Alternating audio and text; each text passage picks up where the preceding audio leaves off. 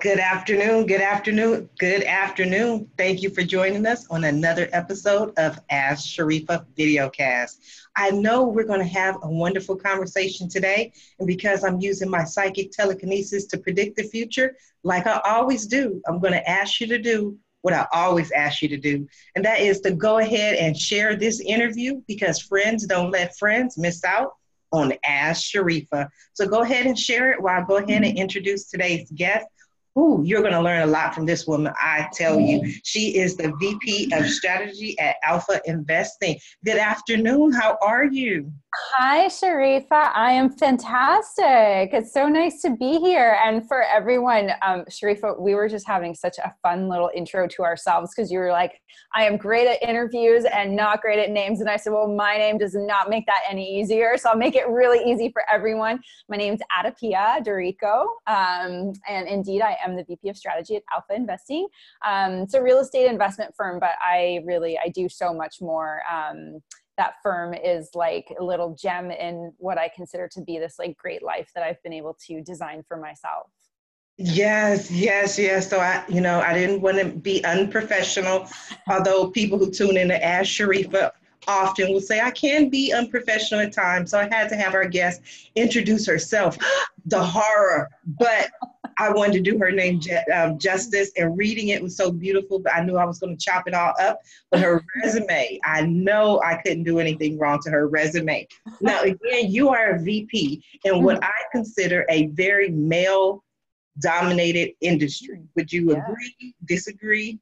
Oh, definitely agree. I mean, choose finance, technology, or real estate because we're kind of in all three. And so it's, aside from maybe science, it's probably the three most male-dominated industries that we've got. Yeah. Okay, so I'm going to ask maybe a sexist question, but that's the mood I'm in right now. When you were a little girl, when you were dreaming of the future, Yeah. whatever you wanted to do, was this what you always thought you would be, a VP of a company, or did you think it would be, something a little different? Well, when I was really little, I wanted to be a marine biologist. Oh, wow. So, I mean, either, but yeah, so, that's like, swimming with dolphins. And that's really what I wanted to be until I was 5. But then, actually, I got into finance and investing from a really young age. I wanted to be in business. I saw myself as I wanted to be like this strong woman. And to me, that meant being in business. And so I got here. And not easy at all. The path is not easy, but I kind of got where I thought I would once I hit that sort of that like teenage years where I was like, wait a second, marine biology is fine and all that. But, I kind of got to pay my mortgage because I want a mortgage, because I want a house, because I want a car, because I want the things that I thought equaled a successful life. Mm-hmm. And so did you then go directly into this field, or was there a journey along the way? It's been like a loopy journey. I actually started in banking when I was 19. Like, Oh, wow. I was like ambitious. I'm like, I'm going to the top, I'm just like starting when I'm 19. And I did really well in banking, personal financial planning actually. And so I'm actually really grateful for that. I feel, it's one of my passions is to help people really understand, like, it's really important to understand your finances and how money works, how debt works, how loans work, how 401k works. And I took a little journey throughout all of this when I moved to Europe for a while to do a university exchange. And I got into entrepreneurship as well. And my entrepreneurial journey took me away from finance and into like the polar opposite, which was the entertainment and the arts industry. And so I was an entrepreneur for many years doing brand development and intellectual property development. And I landed back in LA after 11 years in Europe and kind of got here when it was when Silicon Beach was starting. And so I had this entrepreneurial background, plus like my business background, because I have business degrees, and I kind of landed in the middle of this and got connected with what was called real estate crowdfunding at the time. So it was like, hey, let's invest in real estate, but do it online. So it was a brand new industry and I jumped in. Mm-hmm. Wow. Anytime you speak with an entrepreneur, it's just one of those standard questions I asked. I always know the answer to. It's like, was your route here the most direct route? Did you just wake up one day and like, I'm going to be a VP. This is what I'm going to do. This is what I'm going to do in my life. It never, ever happens that easy, but for me, I love speaking to entrepreneurs, and why I love doing my video cast is because even now more people are coming in and listening to your story. I want to welcome Terrell, Jewel, Tammy Sorrento, Edmund. Edmund Turner says, hey, Edmund. Oh. Essie Bull. So many people are watching, and I just released my book, Signs You Might Be an Entrepreneur.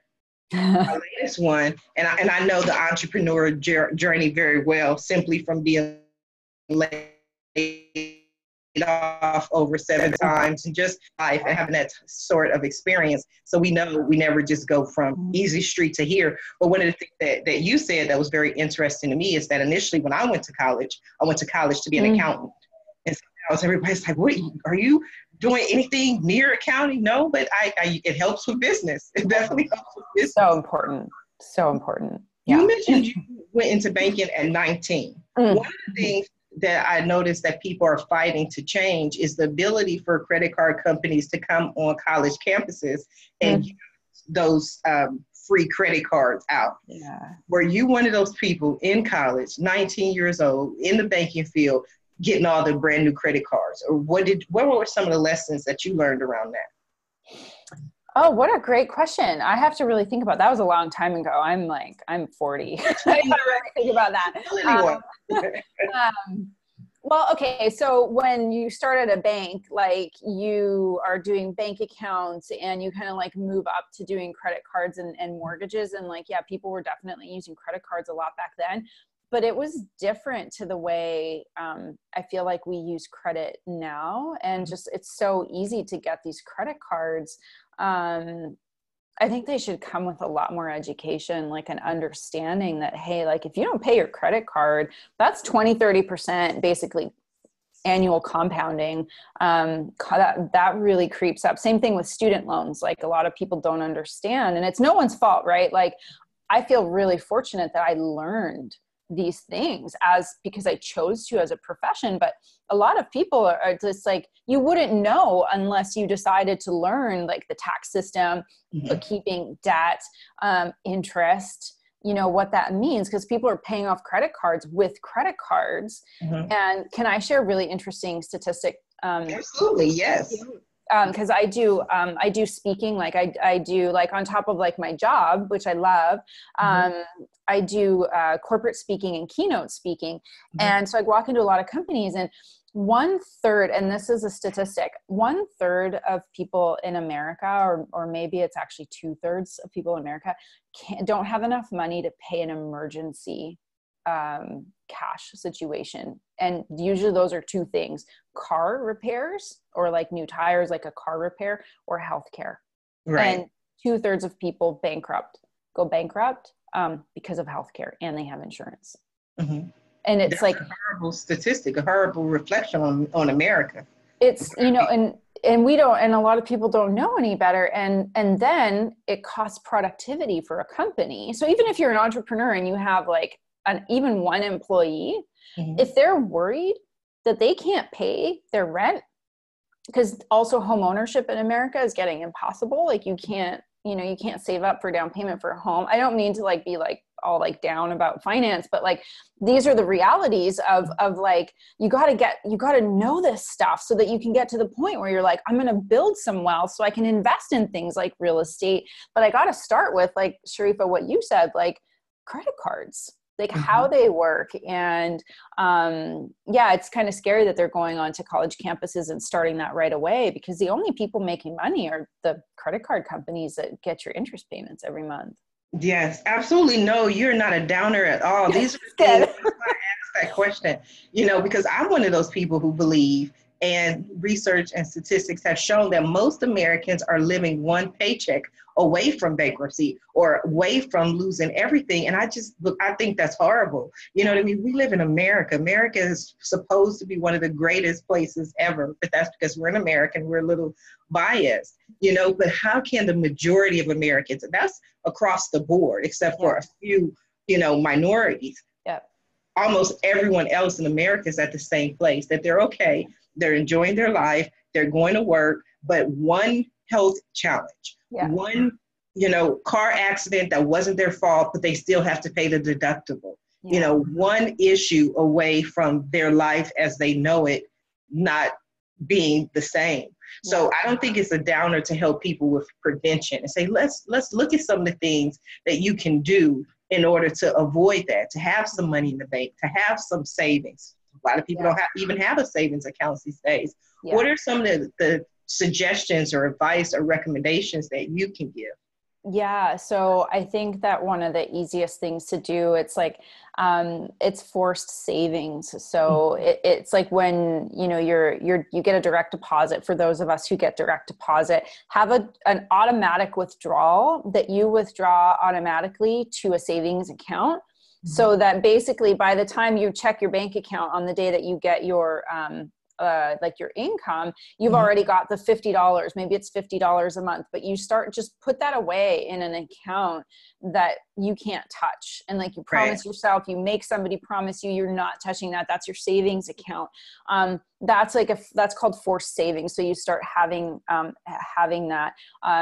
If you can, invest in a 401k, because, another just crazy statistic is that there probably will be no Social Security by the year 2035. That is 15 years from now. And, so it's like, if your company has 401k, put your money in, even if it's not matching, even if the company doesn't match, put your money in, because you save on taxes. So it's actually like money in your pocket. It might not look like it, but it actually does at the end of the year. So like anything that's forced savings is a really great thing to do. Paying down your student loans, paying down debt first. In addition to have this, and like I said, it's like $50 a month, right? It doesn't have to be a lot of money, but it'll pay like after a year, that's $600. So yeah, if you do need to change your tires, perfect. I can change my tires. But then in the meantime, you want to be paying down any debt, and student loans being your number one thing that you want to start paying down, because that stuff really creeps up really fast. Yes, it does. I mean, because back when we were teens, we went to school, went to college so that we can have a better life. Now I have student loans, and I'm like, oh my God, I would love to be able to do more with these student loans. But hey, you live. I remember being on the college campus, getting the credit card, so I applied for it. I was like, oh my God, they're giving me money. Now I'm like, I wish I'd have just said no, or had some experience or someone to give me some type of guidance on what to look for. What is an APR? You're reading through all this information, and some of it is like, oh, they'll know that. They're college kids. But, a few years ago, we were just teens running around outside. Nobody knows. Nobody knows. And if you want to be an entrepreneur, that requires money a lot of times to start, right? Or your time, or both. And so being able to understand what some of your dreams are, and even just saving up for a dream, maybe your savings account is, you want to take a trip and reward yourself. And so there's different ways that you can do it. But even when you get on that entrepreneurial journey, if you don't want a steady job, you got to make money somehow.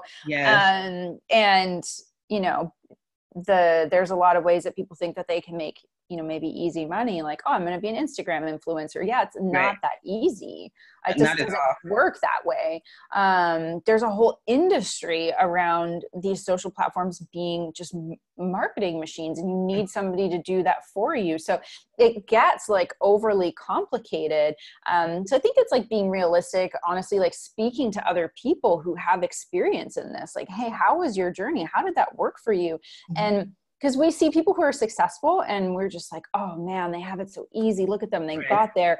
But gosh, getting there, or even staying there, and then trying to get to like what your next level is, it's a lot to consider, right? It's not instant. And having a good foundation, like whether that's like an internal foundation, which is something I really like to talk about, like knowing who you are, being strong in yourself, having a supportive community, but also having a financial foundation, or at least the understandings of it, so that you can truly build this life that will enable you to do what you want to do. Absolutely. And if you are just now joining us today on this conversation, we are discussing finances, little strategy there on how to put some money away for a rainy day. But if you are just now joining us, Maureen, thank you for coming in. Mandiza, Melody, if you have any questions, if you have any comments, please ask them in the comment section. I'll go ahead and read them to our guests. But we've been discussing so much about finances. We talked a little bit about your journey, which we know went around the mulberry bush and back again. Yeah. But what are some of the lessons that you learned through your struggles and through your journey? Oh, wow. So many lessons. So it's funny when you know, your book, like Signs That You're an Entrepreneur, the first thing that came into my mind was like, I was stepping on so many toes when I was working in my companies in the beginning. Cause I was like, oh, hey, look, let's make that better. I see something that I can like improve or make efficient or make it better. And like, yes, that was a long time ago. Nowadays, I think a lot of companies like a little bit more of an entrepreneurial spirit, and even companies are saying like, you know, the command and control way of doing things is over. Right? There is no command and control. There's a hierarchy of roles and responsibilities, but like the days of like, I'm your boss and you have to do what I say are over. Right. And it comes down to this personal leadership. And that's like one thing that I've learned is super, super important, is if you want to lead anybody else, you have to be personally responsible and accountable to yourself. So like self-mastery, personal leadership is really important, and personal accountability. So like, you know, yeah, I did that. Like, I made a mistake. I learned, I let my ego get in my way, like all the ways that we, you know, try not to admit that we're less than perfect in whatever way. I think it's really important to have that level of humility. And that's something that I really learned, because I was so ambitious, and I simultaneously was like super ambitious, but then I really wanted people to like me, and I couldn't understand why they didn't. Because I was like stepping on their toes and making them look bad. And all I really wanted was to show them like how enthusiastic I was, and like, look how good I am at doing whatever. It's just like realizing like the impact that you have on the people around you was one of my biggest lessons. And when I learned to harness that and be like, okay, this is how I am and who I am, and this is the impact I have on somebody else. So like, I might come on really strong, or like learning to read people and learning to work with them, as opposed to just like wanting my way, even if it was well-intentioned, was really important. So my own personal leadership and really understanding myself, so that also I could just be a better person, a better collaborator, eventually like a better leader to others as well. So that's a super important lesson for me that happened over and over and over again until I finally, you know, figured it out. Oh, wow. I love that answer. That was an amazing answer. You have a few different things that I want to touch on, but one of the things that stands out to me is I just see so many similarities. It may seem crazy now, but I see so many similarities. And I remember once when I was working at a job, and this was years ago, where my manager said to me, she said, Sharifah, you intimidate people. And I told her, I said, I don't intimidate people. People are intimidated by me. You know, so that's a weakness on their part, not an action I'm taking on my part. So it's like in employment and working with people, you learn to adjust. You learn when you're being, you know, overly excitable, when you're the one who's over anxious, or you want to make sure it's perfect. So you got to make sure everybody does everything right. But a lot of that is just maturity as well. It's just growing and growing up. So I was like, oh yeah, I've been in those situations where I'm like, okay, well, maybe I need to take it down a little bit for the people.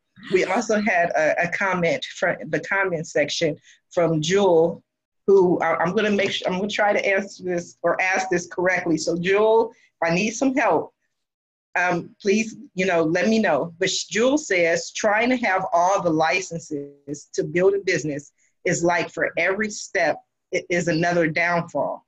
She said different cities require different things and it's a headache. So I'm not sure if that was a question or a comment. I'm just sharing with you Jewel's thoughts on having different certificates or different licenses required for different cities. Has that been your experience?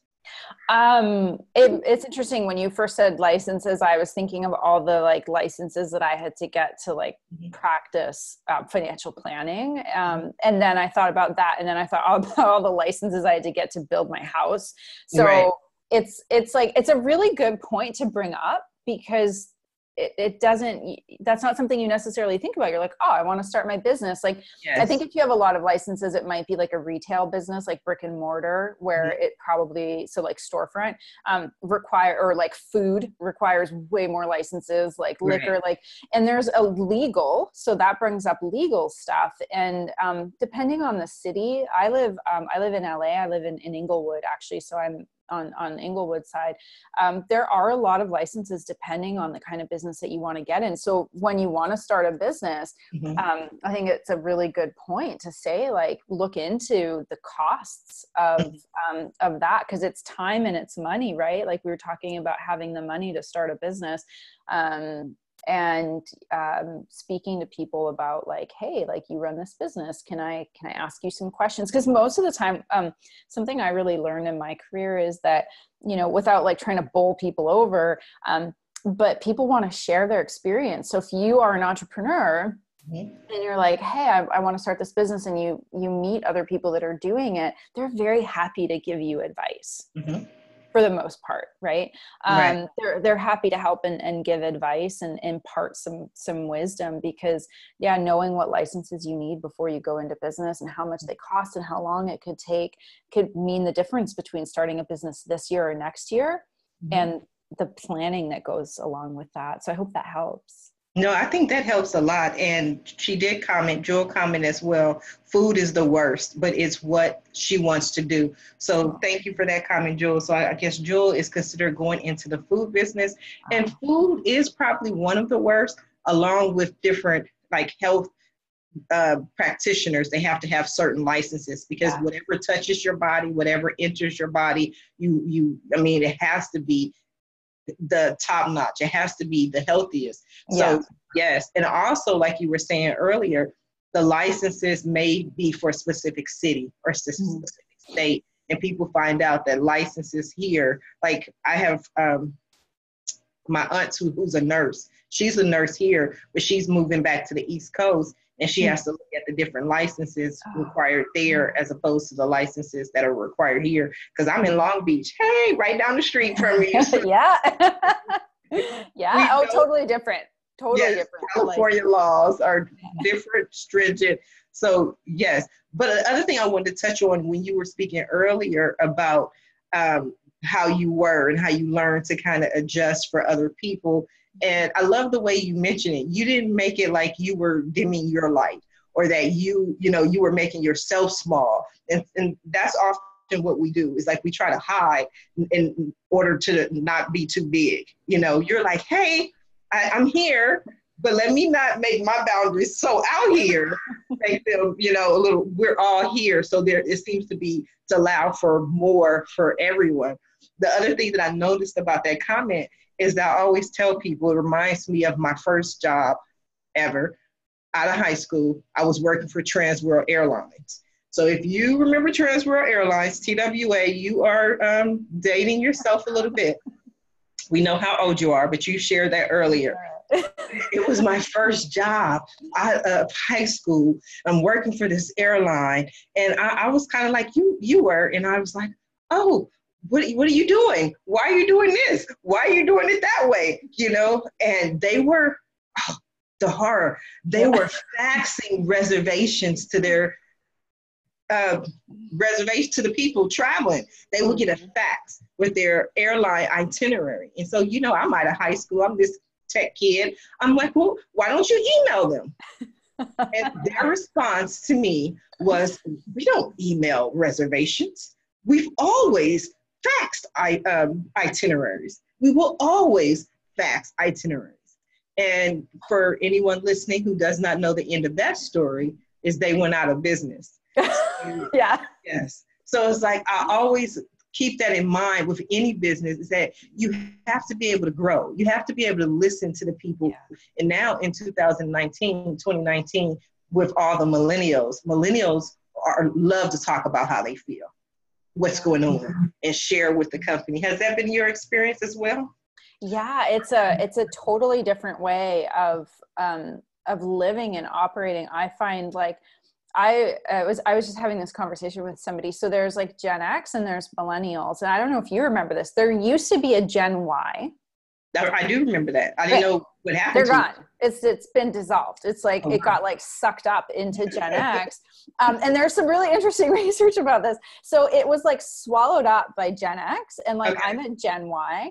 And it's called the forgotten generation. So there's like this whole group of us that were like, we don't really know where we fit. Cause I feel like I grew up old school, really old school, but I also think very much like in like a millennial way, let's say. So like for me, like purpose and meaning and asking why is super important. Like whatever I'm doing, I want it to be meaningful. If I can make an impact on somebody, I want that to be a positive impact, because we express who we are through what we do. And a lot of us do it through work.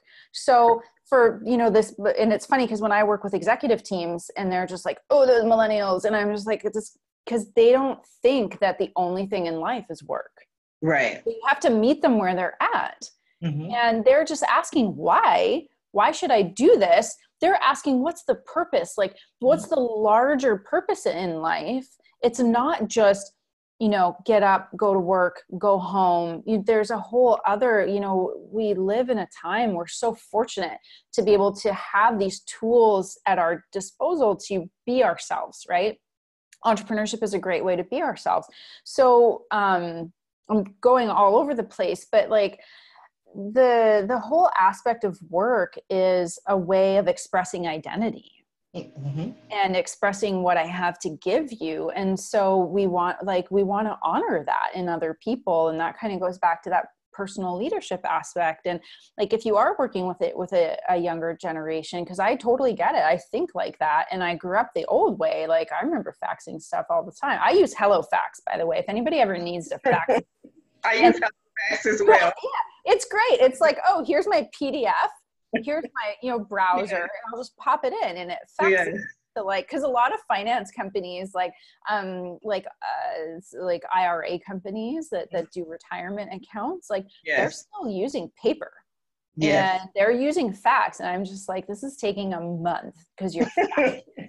And so it still exists. So we kind of have to live in these, like this liminal space of like in between worlds. But we want to make sure that we're understanding like how people operate, how they think, how they feel about work, and really honor that to bring out the best in them, because we don't think the same. We don't live our lives in the same way, but we live alongside each other. So I think that getting to that level of communication gets really important.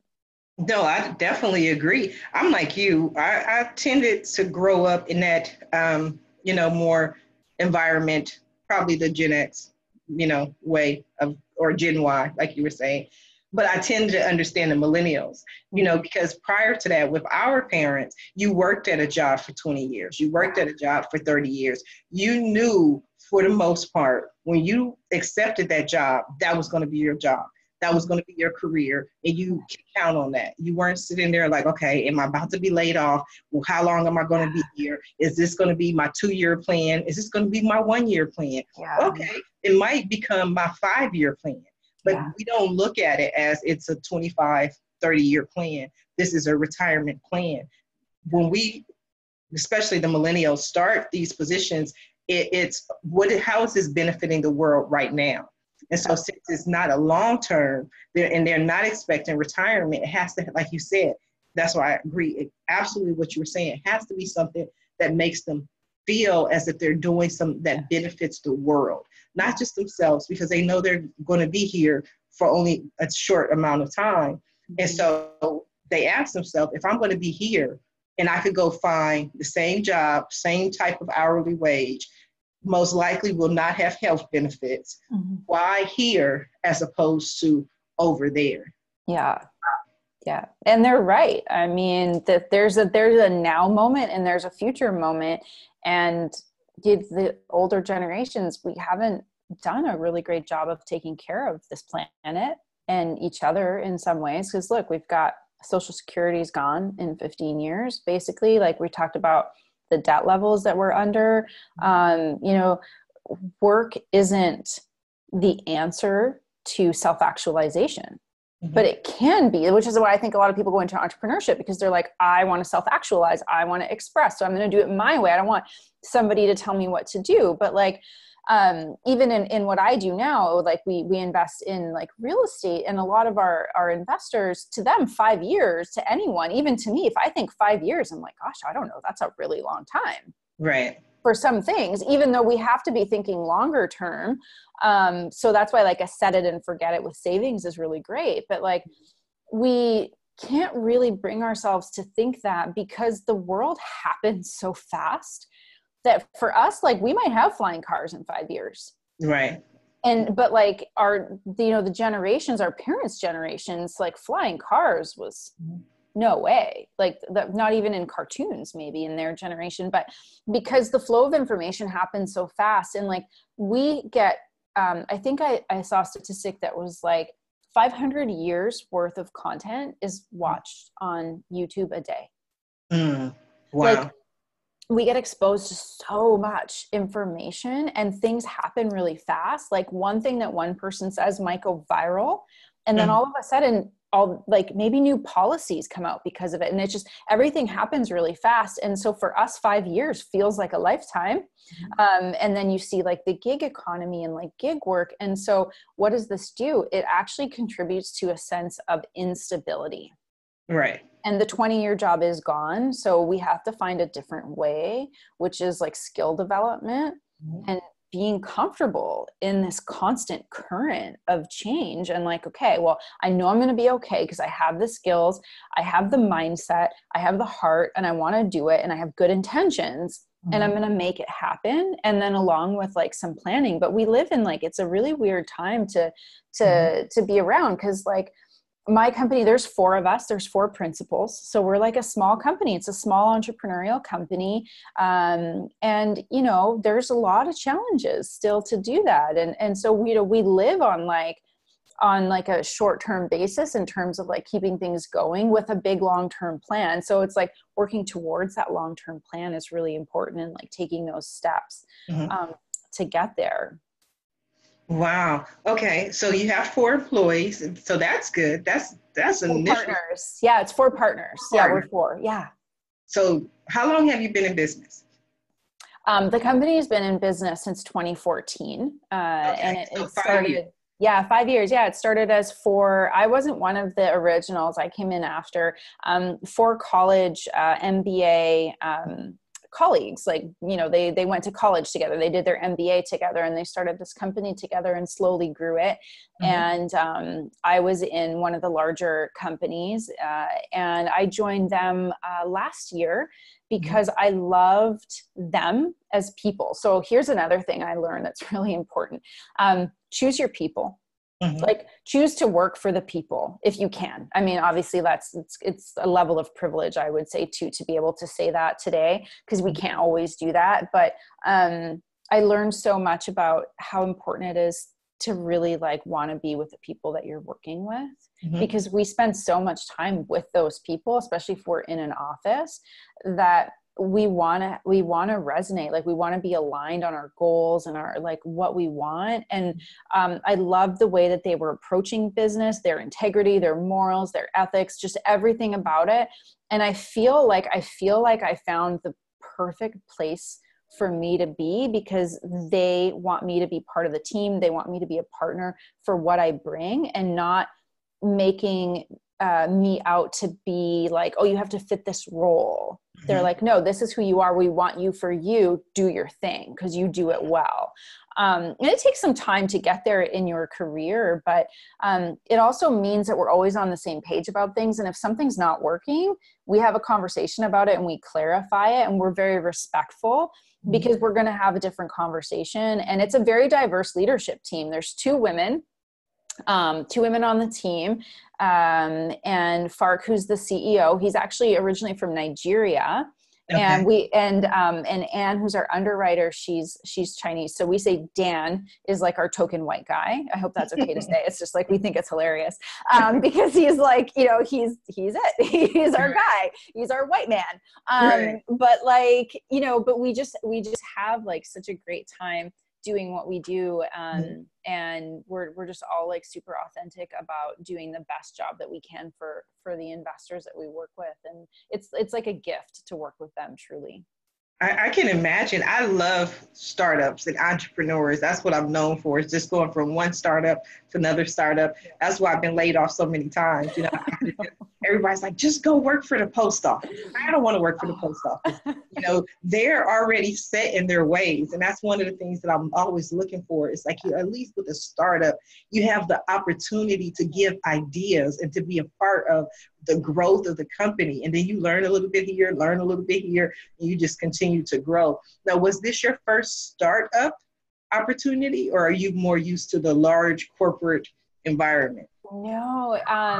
So I started in like really large banks. And then when I moved to Europe and I lived there for 11 years, I worked in, I guess they weren't called startups at the time. They were small businesses, but they was in insurance. And then I was in a hedge fund, which is a small business because it was like a team of 10 people. And then when and then I became an entrepreneur. So I started a company. So I've started 2 or 3 companies, depending on how you would classify my consulting company. It's like solopreneur. So, so I started a company. I built a brand with my sister, who's an artist. That's her artwork back there. It's one of her pieces. I love it. Yeah, no, she's fantastic. So we built a whole brand for her. Then I did some consulting for companies, and then I started another company with another woman entrepreneur. We started a film distribution company, small film distribution company. And then when I came to LA, I got in and I was the first employee at what became a larger, more traditionally sounding startup company. It was technology. It was financial technology company. And so, so I've been, for the past 10 years, I've been my own entrepreneur, I suppose you could say, like starting with what I did with my sister, all the way to helping launch this real estate crowdfunding company. And then eventually landing here it's called Alpha Investing, and as a partner in, it's a small private equity firm. So I love the entrepreneurial journey. And like I said, like before, when I was in the big banks, I was the person that always wanted to fix everything and find new ways of doing it. And I was the first tech adopter for everything. I was just like, that was who I was. Yeah. You were like Miss Fix It. Just oh my God. And you'll take care of everything, every department. Yeah, if I was at the post office, I'd have probably like completely rearranged. I would. In a week, that would be what I would do the first week. Let's totally rearrange this. It can be more efficient. Trust me. And I would get fired. I think I would too, mainly because I would decide by myself, just single-handedly, that the stamp should go on the left side of the letter, and that anything with it mailed on the right side, the postage on the right side, it's just going to be immediately trashed. We're going to give them about 30 days, and if it's not on the left, I just throw all of America into chaos. I think that's, and then I'd be like, well, maybe I was wrong. Maybe it really should be on the right side. So now we got to go find all the trash mail and actually mail it, but I'm known for coming in and just changing things and just, let's do it my way. I think this way is so much more efficient. That's right. Yeah. So we'd be fired together, sitting there trying to figure out our next plan on what we're going to do since we done messed up at the post office. But you know what? We'll head over to the DMV Right. Oh my God. Sure, we can make that place I better. think we can make it better. Just a little bit of better lighting would go a really long way. Their appointment system, you know, the U.S. government can do things that no one else in the world can do. My birthday just passed. It was the 31st of March. And so on around the 9th of March, I realized my driver's license need to be renewed. So I'm like, okay, let me, you know, it's technology. Let me go online, dmv.ca.gov. I know it by heart. You know, certain things you know, stick with you. And I'm like, okay, let me schedule my appointment. The first available appointment was June 5th. I'm like, okay, no, this is supposed to be an appointment, you know, prior to my license expiring. The first available appointment they had was in June. So I tried other local, you know, let me go to Torrance. Let me really help. So you do the rounds. You start doing the rounds. Yeah, I know. How far I want to go. Might go down to Inglewood or Hawthorne or somewhere, anywhere before June 5th. So, I mean, I know we can definitely make that place a lot better. Yeah. Maybe go do somebody's books. I don't know. Who needs their books done? Right. Yeah. Who needs a new strategy? That's I'm all LA in on Unified. That. Let's go talk to LA Unified about how we can build walls, but we can't, you know, get some more books for the students in the school. That's a new, I digress. I digress. Yeah. So again, we are live right now on Facebook. I want to thank Dr. Palmer, Zumara, and Angela, quite a few people who have popped in. Thank you for your questions, your comments, for your hearts, for showing all of the love. I hope you are enjoying today's conversation, because I know I am. It's bringing back some old TWA memories today. So we've had some fun. Now, if you have any questions or comments, please go ahead and get those in, because we are coming down to the last few minutes of the show. And at the end of every show, I like to allow my guests the opportunity to just look right out, speak right out to our listeners, and let them know what you want them to take away from your interview. Oh yeah, thank you. I think if there's like one thing, because we talked about like so many different things that I would love for you to take away, is live a life that's meaningful to you. And that doesn't mean, like, a lot of people are like, what's my purpose? Like, and they think it has to be like, even maybe listening to us, maybe purpose is like, I want to be an entrepreneur. I have to do something in the world, right? Your purpose is just to be you, period. Your purpose is, I am me. I know who I am, and I want to be the best version of myself. Because if I'm the best version of myself, and like, I'm not stepping on toes, right? I'm having better relationships with other people. Those are kinder, more fulfilling interactions. And it's like a domino effect. I really believe that if we understood that our purpose is to be ourselves, and understood that about ourselves, we could love ourselves more, and we would be naturally, like, we're just nicer. I'm a better person because I understand who I am.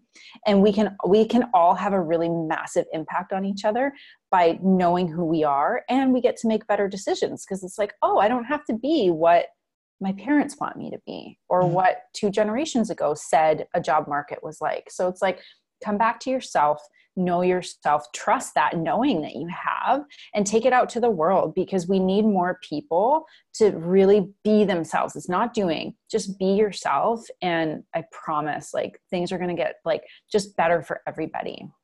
Wow, that was wonderful. I've never heard it stated exactly like that.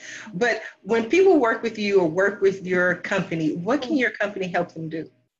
So if for alpha investing, so we provide real estate investments that are generally only for like big institutions. So like if you want to invest in real estate, and it's usually not accessible, so we make it accessible. So that's one thing that we've really been able to do, because real estate is the best way to build wealth. It's not financial advice. It's my personal opinion, but it's also probably the opinion of the wealthiest people in the world throughout history. It's like, it's with real estate.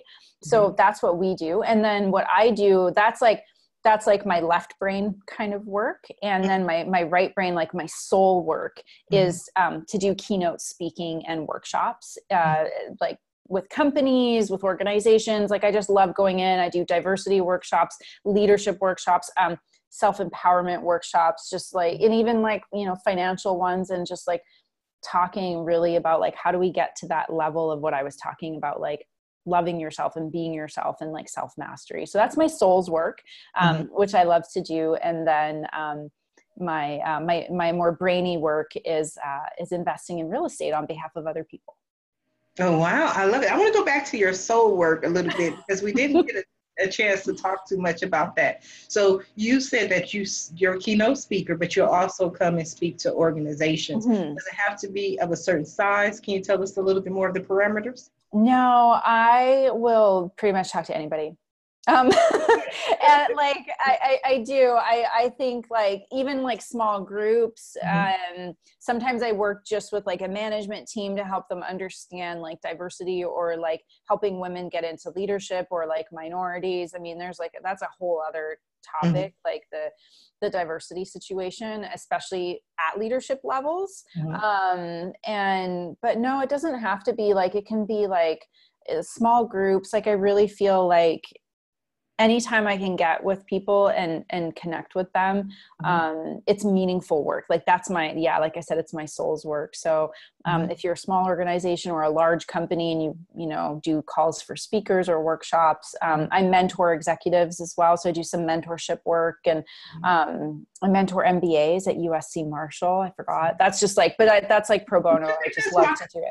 That's just I love it. I love mentoring them. It's so much fun because they're coming out of like business school and they're just like, I'm going, but then they're like, it needs to feel good. So I'm seeing the shift also in these MBAs, because they're like, yeah, I'm going to go get my big consulting job, but like, I want to feel good about my life. So it's across the board. It's happening. Like this world is changing. So we have to make sure that we're the ones changing it based on like our heart and our soul. I really believe that.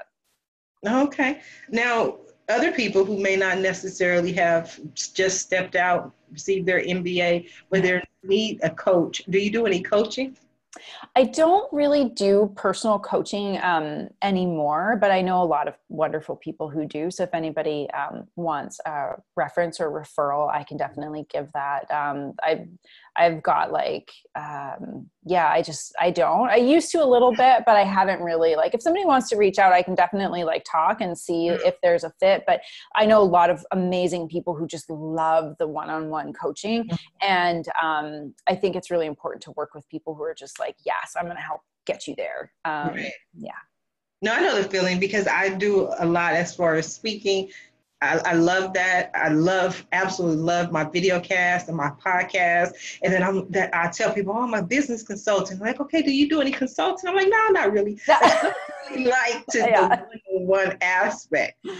It's not just the one-on-one. Like I don't have to necessarily speak to 5,000 people. Yeah. But to me, it's the repetitive aspect of doing the one-on-one consulting. Right. You know, it's like I love to say, this is what you need to do. This is what you need to work on. Do these little things. Go have a nice life. Right. As opposed to the people who every Wednesday at 2 p.m. I have to go sit down with Sharifah. I'm like, no, you know what I mean? I kind of want to work with you, fix a couple of things, and send you on your merry way. If you have some questions, feel free to call me every now and then, but there will be no weekly appointments or monthly appointments. I love helping people kind of like yourself in groups and kind of at once. That's really my thing. So I do like events. I'm more of an event kind of workshop kind of gal. So tell us about you. What are some things that you have coming up that we can watch out for, look forward to? What do you want to share with our audience? Oh, thank you for that opportunity. Yeah. So I'll have a book coming out later this year, and it's called Journey Home to the Soul, Finding Meaning in the Ashes of a Picture Perfect Life. And it's like a little off topic from what we talked about kind of. But last year I gave a keynote talk, and Goalcast, the motivational video company, they found it and they made a motivational video out of it.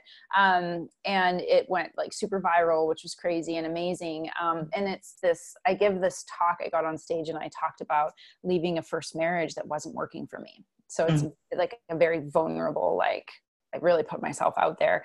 And this book is the story of everything that I learned about myself through that process, and through the process of like going back in time and like forgiving myself and like letting go of all the shame that I was holding on to and all these ideas of external validation and how we consistently do this. And it really led me into this deeper work of this self-mastery. And that video and that talk really kind of gave me this opportunity. So I have this book coming out, and that's coming out in the fall. So I've been working on that, like going back and forth and editing right now and getting it to the publisher. So that, and really just focusing on doing more speaking and more group work.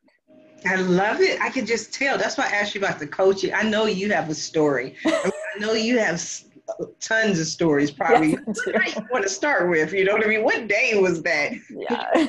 Like you have a ton of stories, and that's not a bad thing. It's because you don't look like you're one of those people that plays it safe. You know, you're afraid to get in the pool. You're not afraid to do anything. You're one of those kind of, you know, YOLO kind of people. Like whatever it is, I can see you screaming YOLO, let's go and make it happen. So yes, I knew you had quite a story. Believe me, you've been divorced twice. So I understand the lessons, the pain, the love, the past, the growth. Yeah. So many things just from that one lesson alone. Oh yeah, so many. And not enough people talk about it, you know, and just really quickly, like what was crazy when this video came out and it went viral was like how many people were angry. I got so many trolls. And I was like completely unprepared because I was like, oh my God, like I had only good intentions about sharing this because shame and silence keep us in suffering. And I had so many women say, thank you. Thank you for getting up there. Thank you for saying that. Not because I left, right? Like, cause I stayed for 9 years. It's not like I was just like, oh, I don't, you know, this is not working, I'm out. Right. It was like a lot more than that, but people really took it personally about it. And it really just shows like. They took it personal because you decided to leave? Yes. Oh, wow. Wow. It was really like that whole experience was like, and that was a challenging experience for me because I experienced my greatest fear, which was rejection. And from strangers who misunderstood me, so that whole thing was a whole lesson. And now I'm prepping for, fingers crossed that I'm submitting for doing a TED Talk about that experience of overcoming the adversity of online criticism and bullying and shaming. And then the inner fears that creeped up because I almost quit. I almost said, I'm never getting on stage again. That was too scary. I'm never doing a video again. Like people sent me death threats. I was like, man, dude, you need to chill out. Like, I don't even know you. That's crazy to me. And it's scary though. It is, but that's the way the internet is. It gives people the freedom and also what they believe is the right to be able to say whatever they want to say about somebody else's life. You know, you shouldn't do this. You should do that. You have to do this. You can't do that. You know, and it's like, I'm agreeing with you. It's like, I don't even know you, you know, but even just being an entrepreneur, one of the things that I always tell people that I work with is that you cannot ever, ever, ever make all of the people happy all the time, no matter what you do. You know, so if you want to be successful, you really have to understand that and keep that in your mind. Because if you don't want to be successful, you just want to go hide your light under a bushel, go ahead. But if you want to be successful, you know, somebody's going to hate you. Somebody's going to hate, you know, your hair, your clothes. You know, you shouldn't have that with no sleeves. And, you know, people going to, you know, you burn your sleeves. Look at her. She came on that interview. She didn't even have sleeves. It's like so amazing, you know, sometimes what people watch and what people say. And it's like, okay, but she did a whole wonderful interview, how to help people with their financial resources. And all you can focus on is her sleeves, you know? So it's just, people are interesting. And I always just say, just do you, do you, and never allow them to make you quit. So you're going to get that TED Talk. We already know that. That's already done. You'll knock them out, you know, just say, hey, Sharifah, give me a little shout out. Oh, for sure. Yeah. I'm just kidding. But I won't take it personal when I don't get one. So where can people find out more information about you? So my name, even though it's difficult to pronounce, is like really easy to find online. So if it's AdaPiaDerico.com is my website. And if you just, Google AdaPia, I come up. AdaPia Derico on Instagram. I'm on Facebook like a little bit, but mostly like if I'm on social, it's going to be Instagram or LinkedIn, to be honest, is like the best place to find me. And then my website, and I have a newsletter and I have a blog, and that's me. Yeah. AdaPiaDerico.com. That is so wonderful. And I want to thank you for being a guest on today's episode of Ask Sharifah Videocast. Thank you so much. It was so much fun. I had so much fun today. This was like the best hour of my day. Thank you. The best hour out of 24. I will take that and run with it. Yes, and I want to thank all of our listeners, everyone who came in to watch this interview. Thank you for your time. I want to also thank our sponsor, Tammy Sorrento, for joining us today in our live. Everyone, if you are interested in renting a property or maybe renting a vacation property, you definitely want to go to fireballapproves.com to make sure you do not get scammed. That's right. Make sure it's Fireball approved at fireballapproves.com. If you're interested in watching more of my interviews and being a guest or for sponsorship opportunities, please visit the website at asksharifah.com. Until then, everyone have a wonderful night. Goodbye now.